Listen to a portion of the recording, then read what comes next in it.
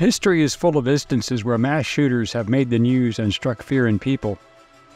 Most of these incidents are only one-day events, single locations, often with multiple victims. However, in this case, the two killers crossed the country, randomly shooting people as the opportunities presented themselves. It was during the month of October 2002 when a series of shootings rocked the Northern Virginia, Southern Maryland, and Washington, D.C. metro area. What was most disturbing was the wide area covered during the crime spree and the apparent random nature of the shootings. There did not seem to be a common denominator linking the victims together, but there was a prior history and a diabolical motive that led to these events. Who were John Allen Muhammad and Lee Boyd Malvo? How far did their rampage extend? How did they shoot so many people and evade capture for so long? What was their motive? Hello, I'm Colin Heaton, military veteran, historian, author, and welcome to this episode of Forgotten History.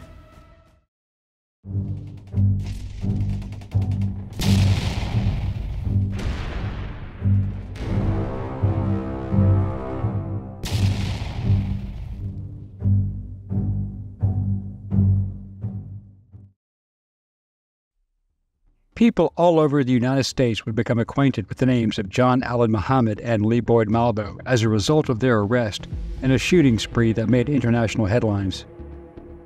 But most people who follow these events did not know that their murderous activity started much earlier that year, information that came out later after they were arrested and charged for killing 10 people and wounding 3 in the Washington, D.C. area. John Allen Muhammad was born John Allen Williams on December 31, 1960 in Baton Rouge, Louisiana. In August 1978, Muhammad enlisted in the Louisiana Army National Guard as a combat engineer and transferred to the regular Army on November 6, 1985, and was trained as a mechanic, truck driver, and a specialist metal worker. He changed his surname in 2001, long after joining the Nation of Islam in 1987, and was a follower of the racist anti-Semite Louis Farrakhan, providing security during the Million Man March that was actually nothing of the kind. His father and mother were Ernest and Ava Williams, and the family moved to New Orleans when his mother was diagnosed with breast cancer. She died when he was only 3 years old, and his father abandoned the family, leaving John to be raised by his maternal grandfather and an aunt. Muhammad had served in the Army, was divorced twice, and his second ex-wife, Mildred Muhammad, was granted a restraining order alleging abuse. Muhammad was arrested on federal charges of violating a restraining order by possessing a weapon. They had been married and had 3 children, and he lost custody in a divorce. In 1999, he kidnapped his children and took them to Antigua, but he was wanted on credit card and immigration documentation fraud. It was during this time that he became close with Lee Boyd Malvo, a Jamaican child who later acted as his partner in the killings. Lee Boyd Malvo also went by the name John Lee Malvo, and he had lived with Muhammad in his duplex in Tacoma, Washington, for about a year prior to the start of the shootings. The first killing was February 16, 2002, when Kenya Cook, 21, was shot in East Tacoma, Washington. Her aunt was a friend of Muhammad's ex-wife, shot by Malvo. After his arrest, Malvo confessed to the murder, stating that Muhammad told him to do it. In 2004, Washington State decided not to press charges against Malvo because Cook's killing, quote, did not include the aggravating factors, end quote, that would lead to sentencing beyond that already imposed in Virginia. The next killing was on March 19, 2002, when 60-year-old Jerry Taylor was killed on a golf course in Tucson, Arizona. Malvo confessed to the murder to Tucson police in October 2006 and was given immunity from prosecution. On August 1, 2002, in Hammond, Louisiana, Malvo shot 58-year-old John Gaeta in the neck with a .22 caliber revolver. Gaeta was badly wounded, but survived. Ironically, he received a letter of apology from Malvo in 2010. On September 5, 2002, Malvo shot Paul Arufa 5 times outside his restaurant in Clinton, Maryland, LaRufa miraculously survived, and he testified in the Virginia trial, supporting Muhammad's resentencing to life with the possibility of parole. On September 14, 2002, 22-year-old Rupinder Bini Oberoi was shot and wounded outside the Hillendale Beer and Wine store in Silver Spring, Maryland. To quote the CNN report, the shooting is linked by circumstances, witnesses, and location of the alleged snipers, but not by ballistics. The following month, in November 2002, Montgomery County Police Captain Nancy Demi stated that they had officially linked Oberoi shooting to the other sniper shootings. On September 15, 2002, Muhammad Rashid was shot at a Brandywine, Maryland liquor store and survived. Rashid, who had a clear view of his shooter, later testified and identified Malvo as the shooter in court. Then on September 21, 2002, 41-year-old Milligan Voldemariam was shot 3 times outside a liquor store in Atlanta and died of his wounds. Ballistics matched a .22 caliber handgun to both the Atlanta and the Montgomery County, Maryland shootings. No charges were ever brought by Georgia. On September 21, 2002, liquor store owner Claudine Parker was killed and clerk Kelly Adams seriously wounded in Montgomery, Alabama. The ballistics matched the Bushmaster .223 connected to later shootings, and the various eyewitnesses also connected Muhammad and Malvo to the crime. Capital murder charges were filed against both Muhammad and Malvo after police in Montgomery, Alabama, confirmed that fingerprints recovered matched Malvo's U.S. Immigration and Naturalization Service card. However, due to the charges pending in Virginia and the fact there was a death sentence requested, Alabama also decided not to prosecute Muhammad or Malvo. On September 23, 2002, Muhammad and Malvo killed 45-year-old Hong M. Ballinger outside a beauty shop in Baton Rouge, Louisiana. Both were charged with capital murder and armed robbery on October 31st after the ballistics examination matched the same Bushmaster .223 rifle.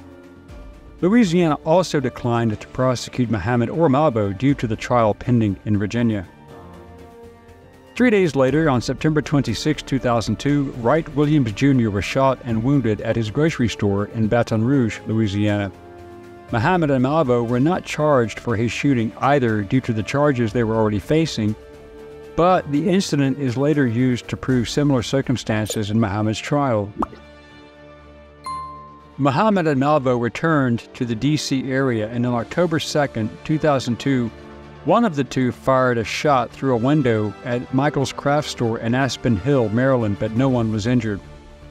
Later that same day, 55-year-old James D. Martin, a program analyst for the National Oceanographic and Atmospheric Administration, was killed in the parking lot of Shoppers Food Warehouse in Heaton, Maryland. Then the next day, on October 3, 2002, 39-year-old landscaper James L. Buchanan was killed while mowing a lawn at a business near Rockville, Maryland.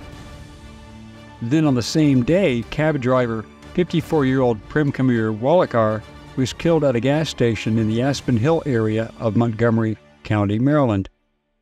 Then again, on the same day, 34-year-old Sarah Ramos of Silver Spring, Maryland was killed at the post office near the Leisure World Shopping Center.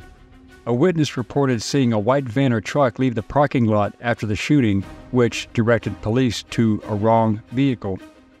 Also on October 3, 2002, 25-year-old Lori Ann Lewis Rivera of Silver Spring was killed at a Shell gas station in Kensington.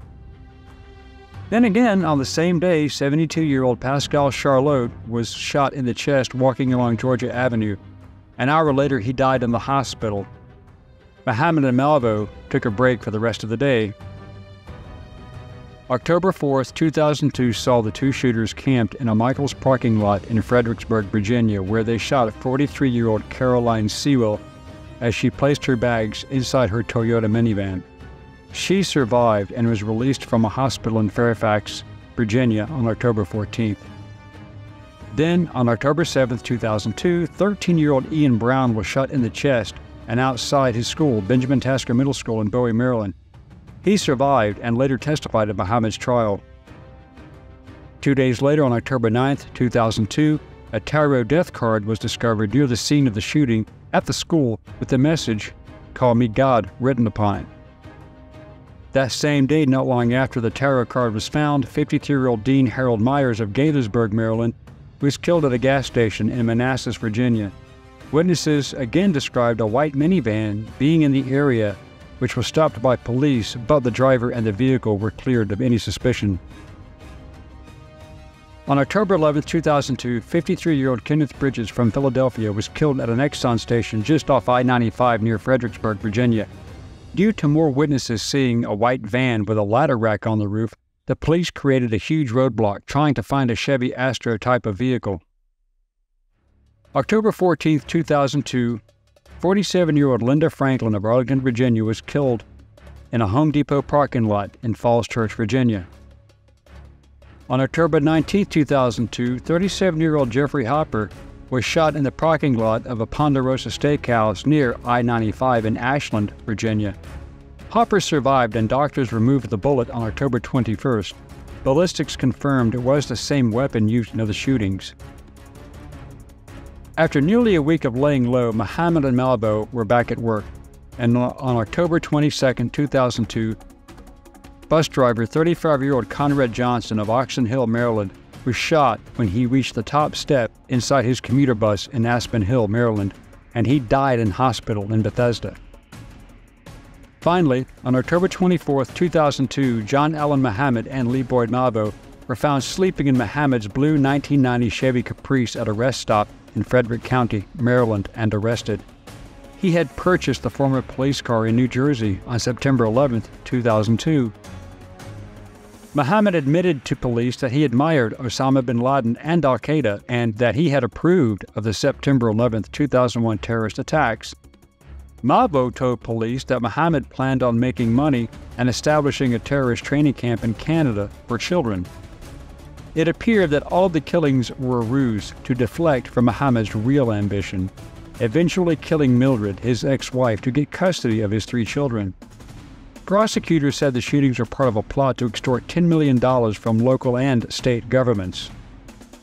According to the Seattle Times, quote, "The prosecution called more than 130 witnesses and introduced more than 400 pieces of evidence intended to prove that Muhammad undertook the murders and ordered Malvo to help carry it out." End quote. Evidence included a rifle found in Muhammad's car that was linked by ballistics tests to 8 of the 10 killings in the Washington area and 2 others in Louisiana and Alabama. The car, which was modified so that a sniper could shoot from inside the trunk, and a laptop computer were also found in the car that contained maps with icons pinpointing shooting scenes. Witness accounts put Muhammad across the street from one shooting and his car near the scene of several others. There was also a recorded phone call to a police hotline in which a man, his voice identified by a detective as Muhammad's, demanded money in exchange for stopping the shootings. Don't say anything, just listen. Where are the people that are causing the killing in your area? Both were arraigned and Malvo was charged as an adult. John Allen Muhammad and Lee Boyd Malvo were both convicted, and Muhammad received a death sentence.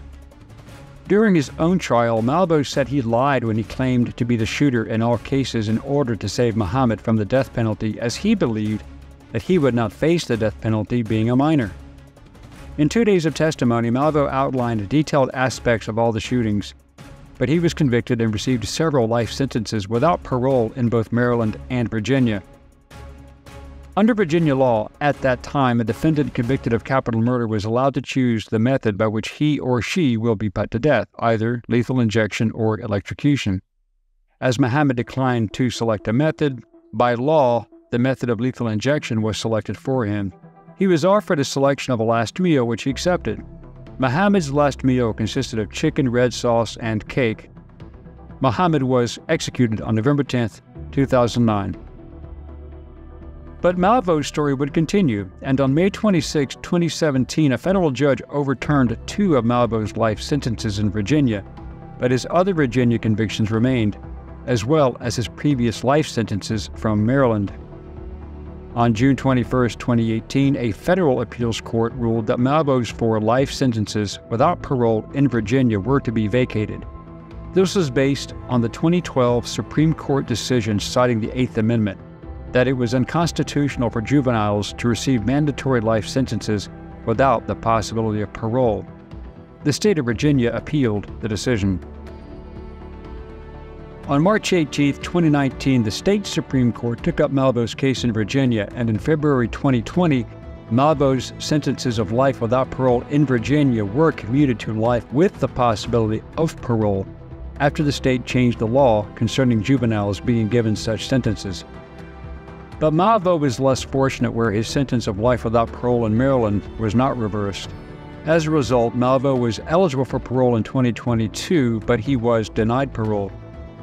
However, after filing another appeal on August 26, 2022, a Maryland appeals court ruled that Malveau must be resentenced, and on August 30, 2022, the Virginia Parole Board denied him parole. Malveau is currently in the Red Onion State Prison in Virginia, where he is serving his life sentences, and the judge noted that it may be an academic question in Mr. Malveau's case because he would first have to be granted parole in Virginia before his consecutive life sentences in Maryland even began. Mohammed's motive for mass murder was to cover up the eventual murder of an ex-wife in order to gain custody of his children, while dragging a juvenile along for the ride, and also to take the fall if anything went wrong. Yes, there are monsters among us. Thanks for watching today's episode of Forgotten History. If you like this episode, please consider becoming a channel member or joining our Patreon page. This would help us offset the ever-increasing cost of production. As always, please like, share, and comment. And if you have any show ideas, please contact us, and we'll get back to you as soon as possible. Until next time.